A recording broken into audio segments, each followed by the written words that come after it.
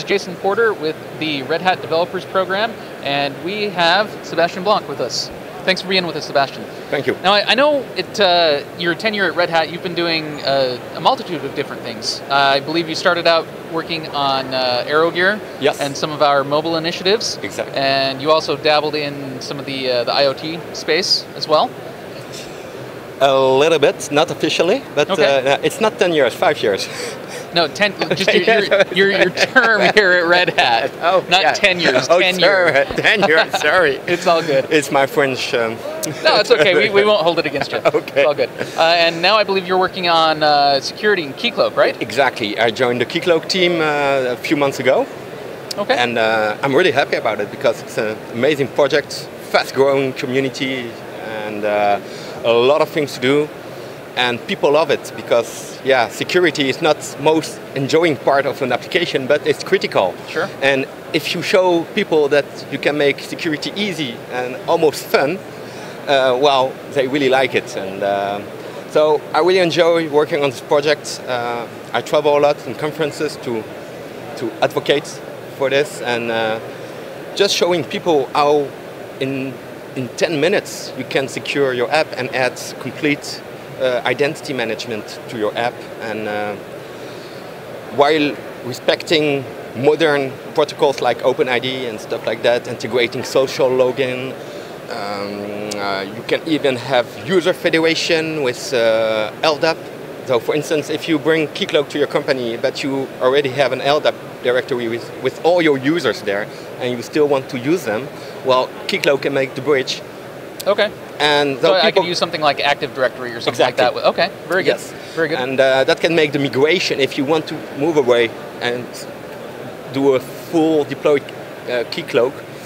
But you can do a soft migration by, in the beginning, doing user federation with your LDAP users. Okay. And then slowly you can, Very good. I know a lot of people looking at security and whatnot, and we've talked a lot about user identity and identity management with Keycloak, right? LDAP or various other data stores for the identity of the user. How else can I use Keycloak? Can I use it to, say, secure my application at a method level or at a class level? How fine-grained can I get with Keycloak? Okay, so Keycloak has different options for security.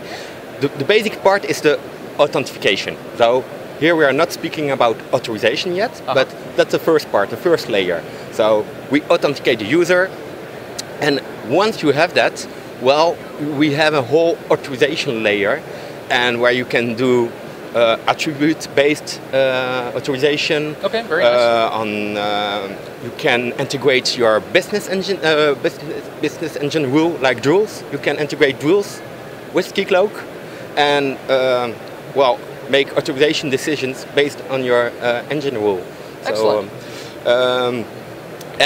But even without using our authorization layer, you can achieve pretty basic authorization stuff just by using role-based access. That's pretty easy. For instance, if you are securing a Java EE app, in your web.xml you specify security constraints, and you can say, well, for this URL I just want users with the role admin to be able to access it.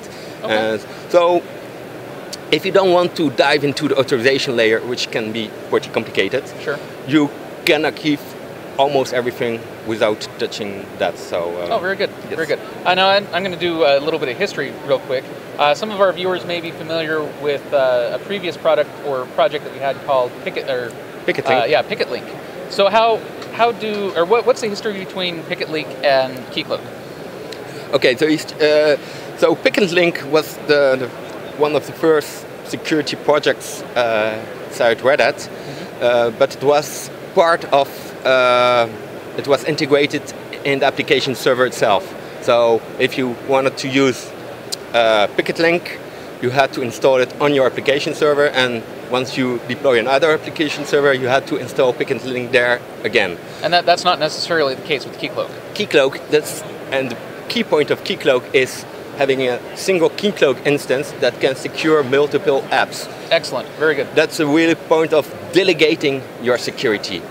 The security is not the matter, it's not the core of your business, so you delegate all this to an external server, which is Keycloak. And but we kept a lot of Picket link, for instance, at the whole authorization layer. We took that code and integrated in Keycloak. Okay. And there's Pedro, who was on the Picket link, which is now part of the Keycloak team. Okay, so, very good. Yes. Very good. So if I was using Picket link at some point in time, the migration step is to move to Keycloak. Exactly. Okay. Yes. Very good. And Keycloak also, for those interested in integrating with Keycloak, Keycloak also has a REST endpoint that I can get to, and I can secure things like a mobile application, for example, using Keycloak via a REST call, right? Exactly. So with Keycloak you can secure everything. So going from a front-end app being a web app or a mobile native app or an hybrid app, you can secure that, and you can secure whatever backend application you want, microservices. It's all based on REST calls, and as long as you pass the authorization token in your header, and that you integrate the Keycloak adapter. So we have the Keycloak server, and then for each application, you need to install a small library, an adapter that can communicate with Keycloak, that can verify your token and stuff like that. Now, is that a JavaScript adapter, Java? What do we have? So we have a whole set of adapters. First, we have the Java adapters. So we have the Wildfly EAP adapter for the application server. We have a Tomcat adapter, a Jetty adapter. We have a Spring Boot adapter. We even have a Spring Security adapter. So if you are using Spring Security, for instance, and you don't want to change too much your code base, you still want to use the APIs of Spring Security, you can do that.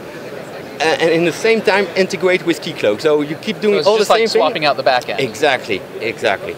And then we have a Node.js adapter for your Node.js apps. Oh, very nice. And then, for the front end, we have a JavaScript library you will be using this library when you secure your Angular app, for instance. Then you just have to install this Keycloak JavaScript library, and that's it. From the community, we have a .NET adapter and even a C# and I think a C++ adapter. So, interesting. Yes, and we are waiting.